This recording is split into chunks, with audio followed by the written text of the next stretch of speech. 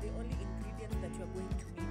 And you're also going to need a tin aside and a grater, which we are going to use in order to do the mixing. So I'll first begin by dicing my pineapples into smaller pieces. Yeah, that is what we're going to do.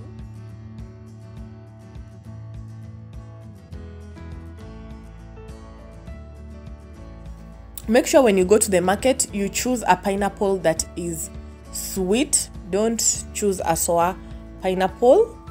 The sweet pineapple really works well with this recipe.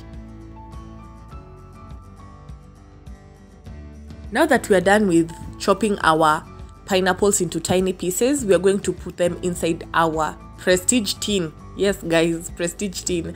So okay, it's not a must for it to be prestige tin. Just kidding. Let's go in with our carrots. I'm going to grate my carrots. Make sure you've skinned out your carrots and make sure you've washed them really well.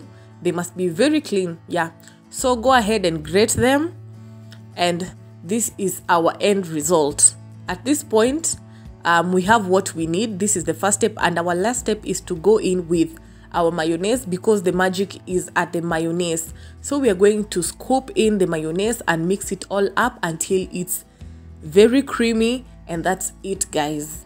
That's it. I normally love this pineapple salad. My mom introduced it to me, and from there I never went back. This is my favorite salad, my go-to salad. Make sure you try this at home if you love what you're seeing. If you've ever tasted this salad, please hit the like button to support this video. You can comment down below. You can subscribe, share also. So I hope you've enjoyed the video. Till next time, bye.